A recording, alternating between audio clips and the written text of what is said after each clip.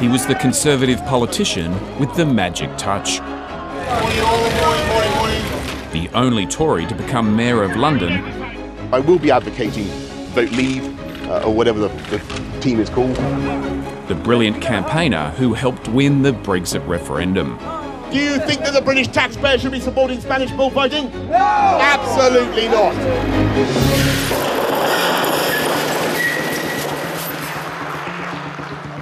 Former Prime Minister David Cameron accused Johnson of lying during the Brexit campaign and only supporting the Leave movement to further his career. He thought that the Brexit vote would be lost, but he didn't want to give up the chance of being on the romantic, patriotic, nationalistic side of Brexit. Despite the Brexit result, Boris Johnson's ambition of becoming Prime Minister was frustrated by Tory MPs concerned about his character. Even key allies thought he was unfit for office, killing his bid to succeed David Cameron in 2016.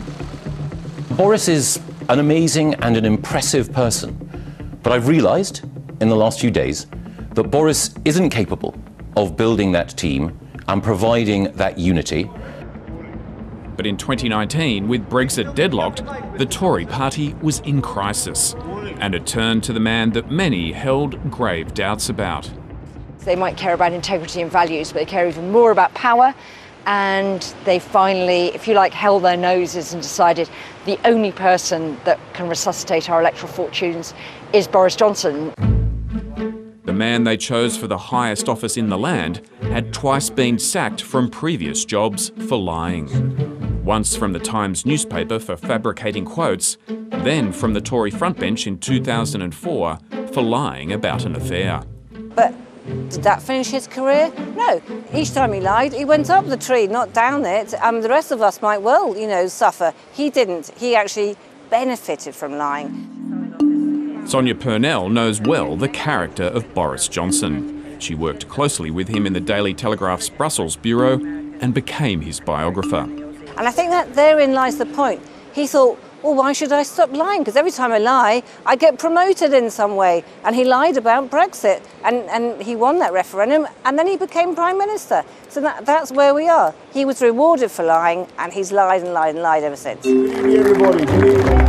2019, Boris Johnson won a thumping 80-seat majority, the biggest Tory win since 1987. This One Nation Conservative government has been given a powerful new mandate. And picking up traditional Labor seats along the way.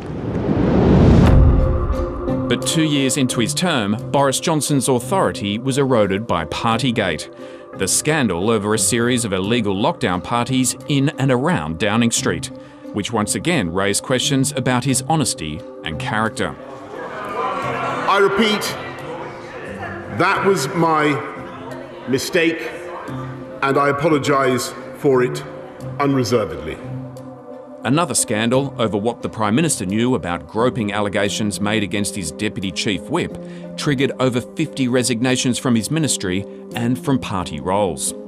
I think what happened was Conservative MPs just looked and thought, if he stays around, then we will be on the airwaves defending the indefensible week in, week out, and we sort of just can't take it anymore.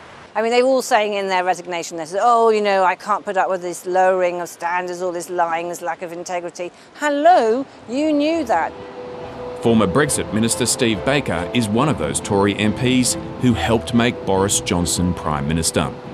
I always want to have an honest government that works with accountability, transparency, integrity and openness.